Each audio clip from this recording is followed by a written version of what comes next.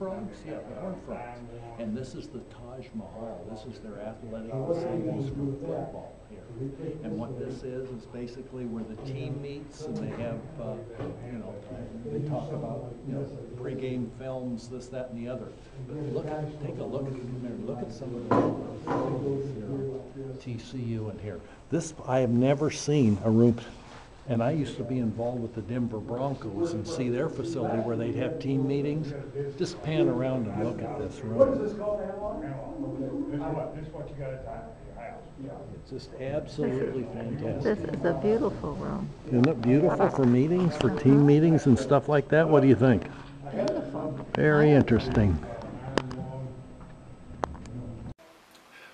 So what we have here is TCU Stadium. This is where they're going to hold the Bell Armed Forces Bowl this year.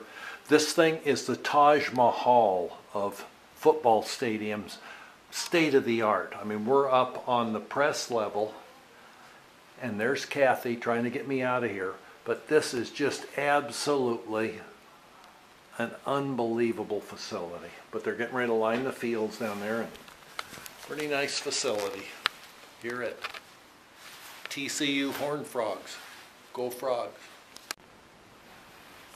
And this is basically what the radio booth looks like, where they do the play-by-play radio. They've got all this in here.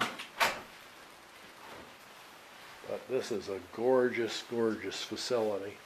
That must be the broadcast team right there that work out of this box here, and that's what it looks like on game day from up here.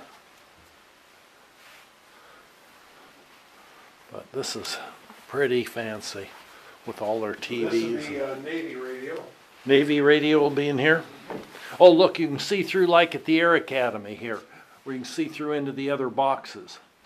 This is how our seats were at the, what a beautiful, beautiful facility.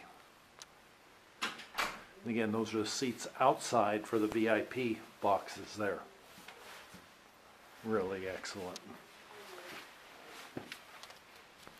And they only use it 6 or 7 times a year. Yeah, they use it 6 or 7 times a year.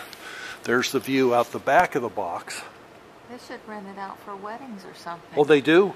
Oh, I'm saying they should. Yeah. But those are the suites up in here. So now this is the high dollar stuff. Come on in, honey. Welcome, honey. This is Teresa and Luther King and family. Suite 10. This is, now look at this. Yeah, but this is what makes it all worthwhile.